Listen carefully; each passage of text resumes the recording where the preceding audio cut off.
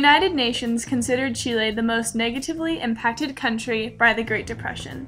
The reason why Chile was so greatly impacted was because 80% of the government revenue came from copper and nitrate export, which fell drastically due to the war.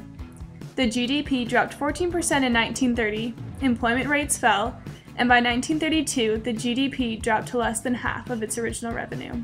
Local industry was promoted in order to protect the economy from future global shocks.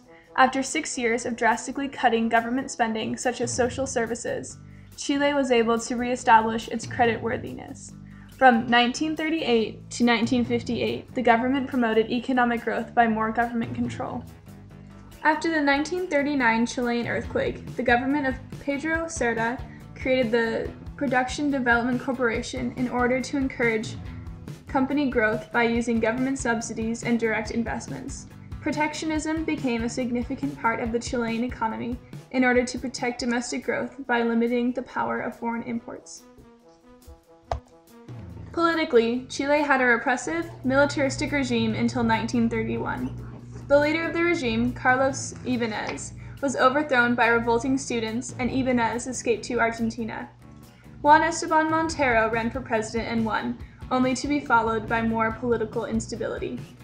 A year later, a military coup led by Carlos Dávila replaced Montero. Later in December of that same year, military disagreements erupted into replacing the military coup with former liberal president Arturo Alessandri, now a conservative. Alessandri remained president until the mid-1930s, when fascist and socialist groups began fighting. Ibáñez returned from Argentina in order to aid the fascists and failed. Alessandri responded to the fighting by banning fascist meetings, which caused the fascists to try to seize the palace and failed again.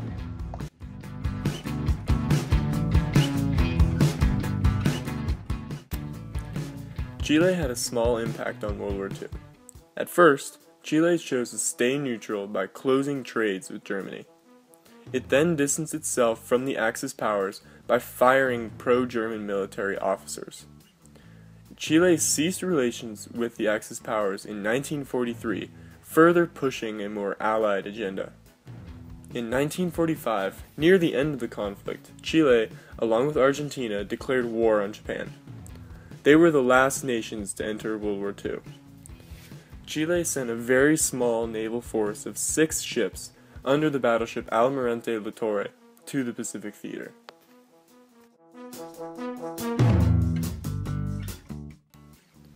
World War II did not affect Chile much politically. Prior to 1932, Chile spent much of the 20th century under military dictatorships, much like Mexico. The most powerful of these military leaders was General Carlos Ibáñez del Campo, who held power in 1925 and again between 1927 and 1931. He relinquished his power to a democratically elected successor in a move that gave him the respect of the Chilean people and allowed him to remain politically active for the next 30 years. With the reinstatement of constitutional rule, the strong middle-class political power, the radicals, emerged as the dominant force in the Chilean government for 20 years until 1952. During this period, the state greatly increased its role in the economy in a move towards a more socialistic nation. This was a reprisal against the huge corporations, mainly exporters of copper and nitrate, which had ruled the economy and social dynamic of the nation since the 1800s. In 1952, voters returned Carlos Ibáñez del Campo to office for another round at ruling for a 6-year term. After his term, Jorge Alessandri was elected, bringing conservatism back to power, effectively ending the liberal movements of the Radical Party. In 1964, Christian Democrat Eduardo Frei Montalva was elected by an absolute majority, which caused a major reform. Montalva focused on the social and economic reformation of the country. He primarily focused on education, housing, and agrarian reform. Due to the large amount of opposition from the leftist party, his party goals were not fully achieved. In 1972, the economic depression began. Compared to its Latin American neighbors, Chile was relatively stable. By the 1960s, Chile began to be affected by the Cold War. Chile reluctantly joined the Alliance for Progress. The alliance was meant as a way to keep socialistic revolutions from taking hold in Latin America, but was belittled by conservatives. During the 1960s, Eduardo Frei served as president of Chile. Frei was endorsed by the Johnson administration because he was a Christian Democrat and his ideas for reform matched the goals of the United States. In 1970, the Socialist Party candidate Allende Gossens was supported by the Unidad Popular, comprised of socialist and communist members. He was the first Marxist president of a Latin American country and was also backed by the USSR. Allende had promised a republic to the people of Chile, and he said he would provide reforms that would make the working class more equal. However, the economy suffered drastically from runaway inflation and low world copper prices. He was not endorsed by President Nixon, who wanted him out of power. Nixon, with the help of the CIA, worked to get Allende out of power by means of a military coup and propaganda.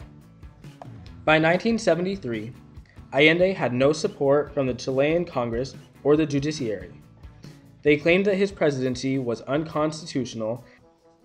This overthrow of Allende has been considered by many historians to have a heavy United States influence due to the role of Henry Kissinger, one of Nixon's advisors.